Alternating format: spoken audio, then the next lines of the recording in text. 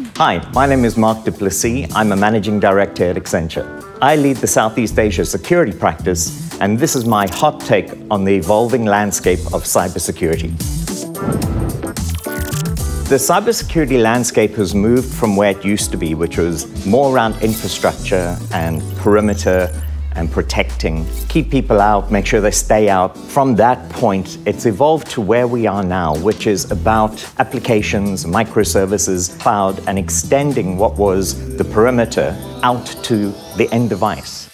The other thing that's changed is from infrastructure to be very application-based. So we're asking for developers who have full code, full stack experience, end-to-end. And the biggest change has been companies' adoption of cloud. They see that they can get value out of it. And from a security angle, so it's secure, we've seen companies adopt it to take savings, make savings, and be more efficient. And as that's changed now through COVID, so everything's accessible, we see that shift accelerating.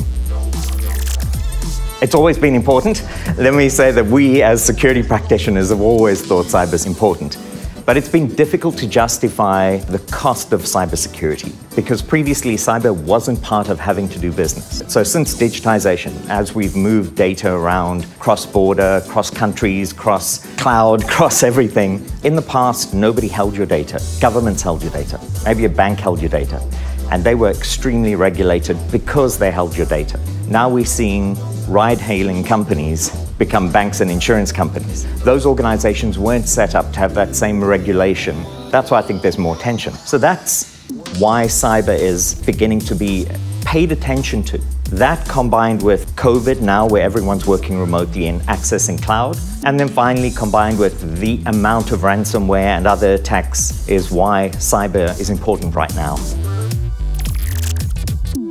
These days, it's not about protection, there's resilience that's needed. So I protect, but I'm also ready. Accenture has this thing about end-to-end. In our security practice, we look at a business across their value chain. So I'll use my example, I'm an oil and gas guy. So oil and gas in particular has a very wide end-to-end. From plants, from oil refineries, from rigs, data comes from there into the IT environment, which changes every 3 years. Boom, boom, boom, I want digitization, monetization. And then the final end to that is how do I use that to maybe have a petrol card? That entire end-to-end is what companies need to protect. And if you've got data flowing through there, you can secure your plants. We'll show you how to secure your plants.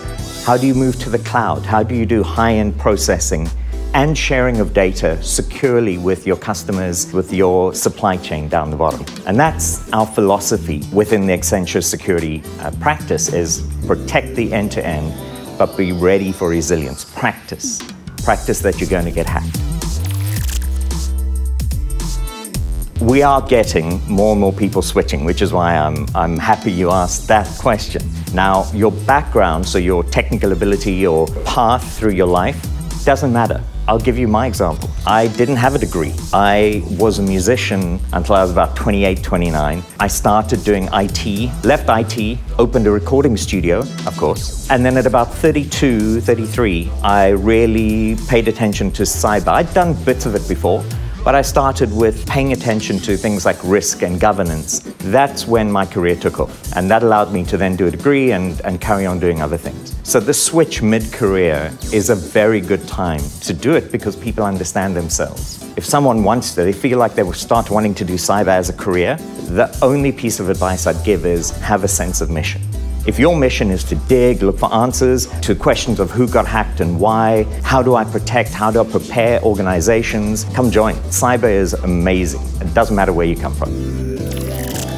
I think cybersecurity will change quite drastically in the next 10 years. As people move to the cloud, a rising phenomenon, if you want to call it, is called zero trust. Zero trust, I believe, will be the foundation for everything that happens in the cloud. So it allows you to go, okay, I'm not going to give you access on one transaction until I know who you are. I trust no one. I authorize everything.